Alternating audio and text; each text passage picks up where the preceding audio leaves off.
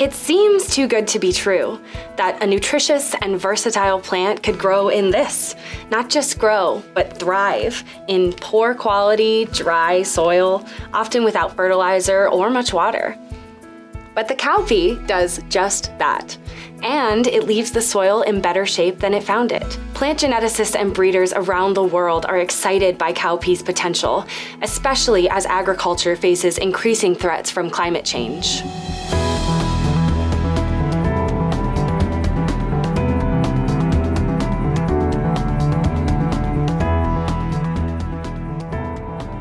I think it's a privilege and it's exciting to work on a crop that is so important for food security in the world. Okay, so this is a crop that provides the main source of protein to millions of people in sub-Saharan Africa. Okay, and also cash income to smallholder farmers in those regions. So that's a very important crop. So that's first.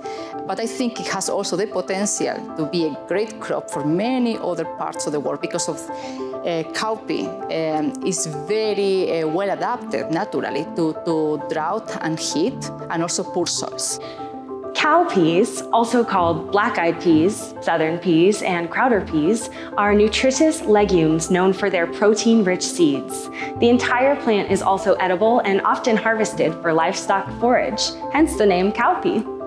Cowpea was first domesticated in sub-Saharan Africa over 4,500 years ago.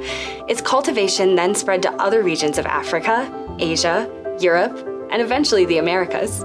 It's now grown on every continent except Antarctica. Here in the United States, we mostly know it as black-eyed pea, right? Because that's the typical pattern, seed pattern that we consume here. But cowpea, as you can see here, is a very diverse crop. Cowpeas come in different shapes, sizes, and structures. The tall, upright types are valued for their seed production, while the spreading types are used more as cover crops. Their seeds also come in a variety of colors, textures, and patterns, from wrinkled to smooth, speckled to solid, colorful and plain, and with seemingly endless eye colors and patterns. Nigeria is now the world's top cowpea producer and is also home to the world's largest collection of cowpea samples. Over 15,000 wild and cultivated samples are kept at the gene bank of the International Institute of Tropical Agriculture. Gene banks like this one at the National Laboratory for Genetic Resources Preservation in Fort Collins, Colorado, make it possible to preserve and study a wealth of diverse plant traits. Experts like Dr. Maria Muñoz are working to better understand the traits that allow cowpeas to escape drought and improve soil, as well as manage stress, pests, and disease.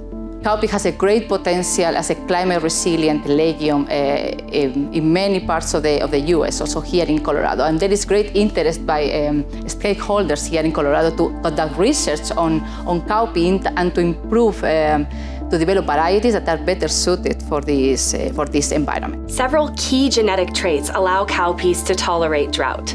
Some varieties flower early or remain green until better conditions arrive. Others reduce the sensitivity of leaf gas exchange or delayed leaf deterioration. They also have deep root systems which allow for better access to groundwater. This is a crop that that is really sustainable. Probably, maybe people go to the supermarket and decide to buy, cowpeas instead of other, crops that use much more water and many more resources.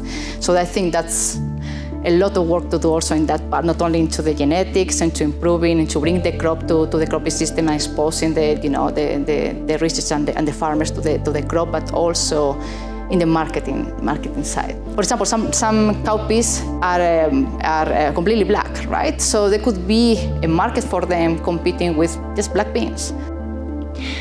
The small but mighty cowpea is gaining traction as knowledge and awareness of its benefits and versatility continues to grow, and especially as the climate heats up. Got drought, heat, poor soil? Bring it on. That's where cowpeas do best.